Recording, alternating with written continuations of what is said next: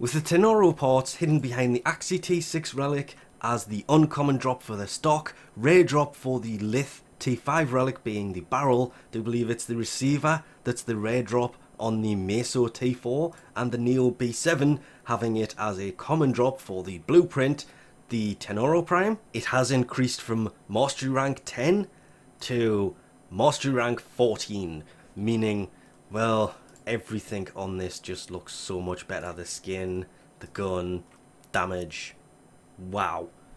30% crit chance instead of 28, the crit multiplier's gone up, the fire rate's gone up, the magazine's gone up, the status has gone up, the damage has gone up in every single aspect, apart from the charged mode, where the fire rate is now slower.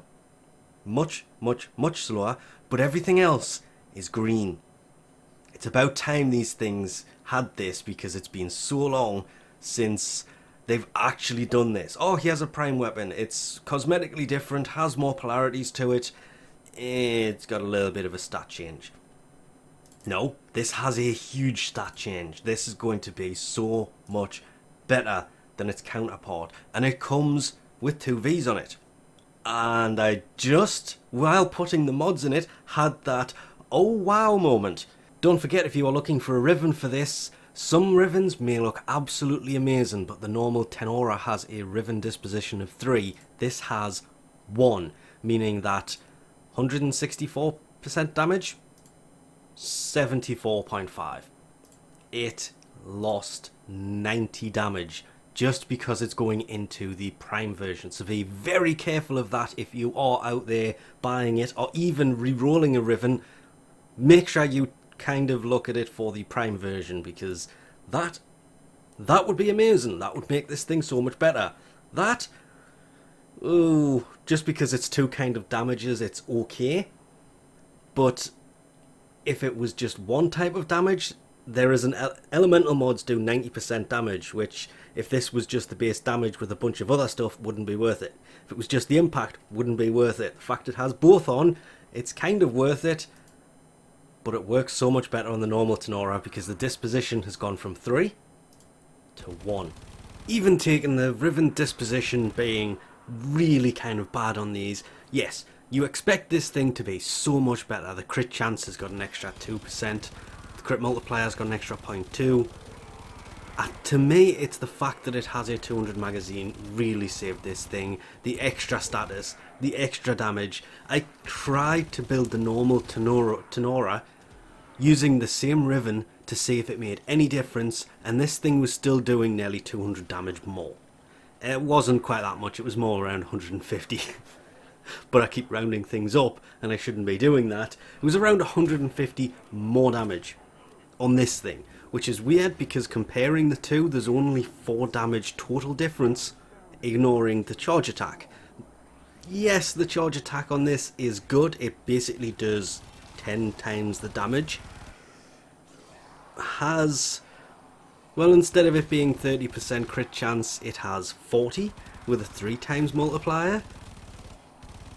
It does have a quicker charge rate than the normal version. Comparing this to the normal version of the Tenora would be a complete waste of time, because this is better than the normal Tenora in every way. The riven disposition I thought was going to make a huge difference. This is one of the things that delayed this. I wanted to do this on Friday, no, yesterday, but I had to do the giveaway video yesterday. I was going to do this as well, and when I actually went to do this, realised I forgot to do the giveaway video. So yeah, dropped the ball on that one ever so slightly, but I've spent the past few days playing with nothing more than the Tenora and the Tenora Prime.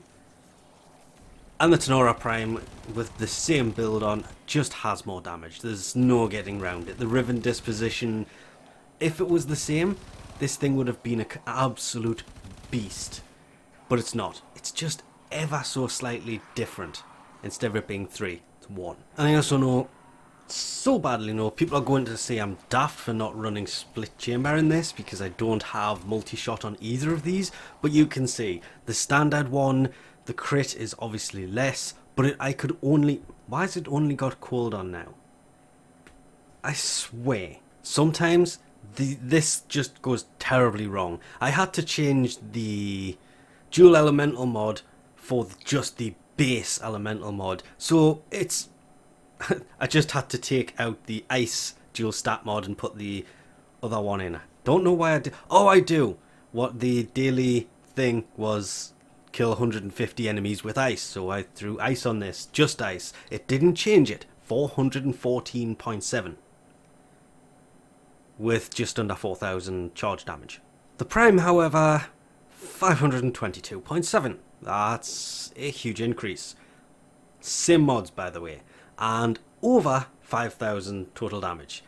Yeah, they kind of speak for themselves here. It also has more crit chance, but things like that just come down to the fact that, well, it has more base crit, so when you increase that by a percentage, it's going to increase to a higher maximum anyway. Hence, the Prime one, every way, still does more damage. And I know people are about to say this is a really bad build.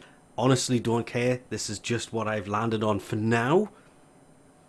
I will be changing this in the future, but this is what both of them had, and they both had this riven in. So the riven disposition didn't make that much of a difference. If it was the same, these damage numbers would have been a lot bigger.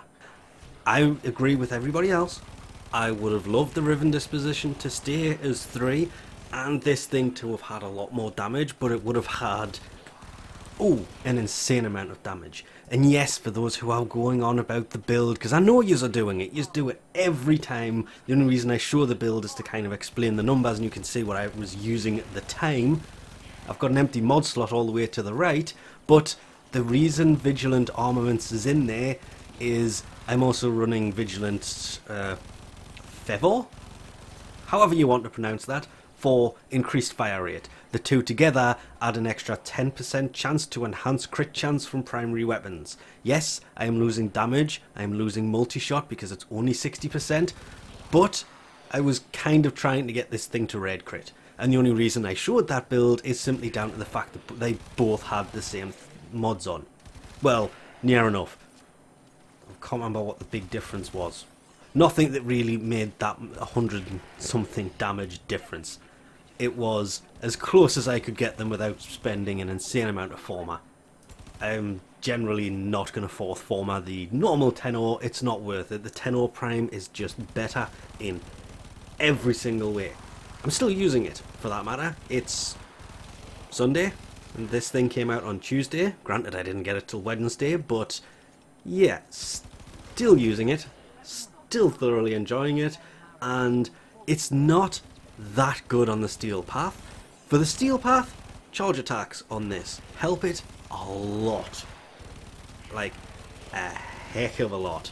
Without the charge attack, this thing would be completely useless for a lot of the steel path stuff, but everything up until the steel path, this thing never had a problem, not a single one, to the point of, as I say, I'm still using it.